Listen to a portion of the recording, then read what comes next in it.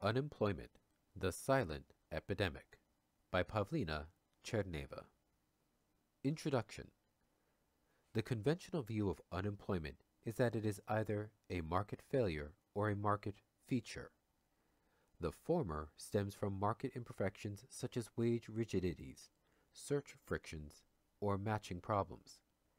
The latter is a benchmark macroeconomic condition, such as the NAIRU, that is thought to stem naturally from market forces. Globalization, automation, and the loss of manufacturing jobs are often added as reasons for the inevitability of the problem.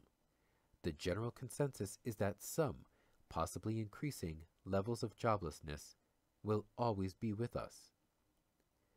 This paper considers unemployment as an artifact of modern market processes and policy design, but one that is by no means unavoidable.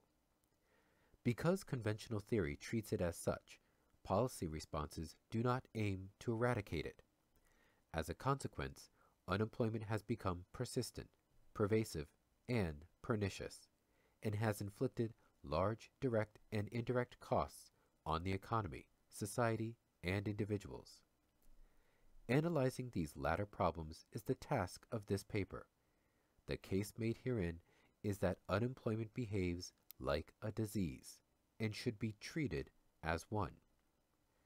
The theoretical perspective that underpins the foregoing analysis is based on an understanding of unemployment as a monetary phenomenon, as in the work of Keynes, and as a creature of the state, and in the modern money and Chartist traditions.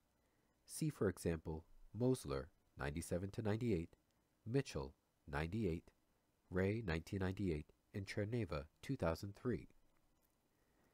These two features of unemployment pertain to its origins and nature and have been discussed in detail elsewhere and are thus beyond the scope of this paper.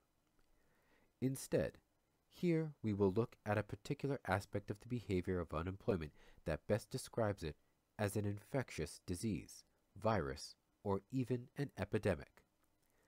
We focus on the transmission mechanism of unemployment, its macroeconomic behavior, and socioeconomic impact. The following analysis suggests a fundamental shift in the policy response to tackling joblessness toward an approach that is based on preparedness and prevention. The final section illustrates why a job guarantee proposal has key preventative features and is therefore uniquely suited to tackling the social and economic costs of unemployment.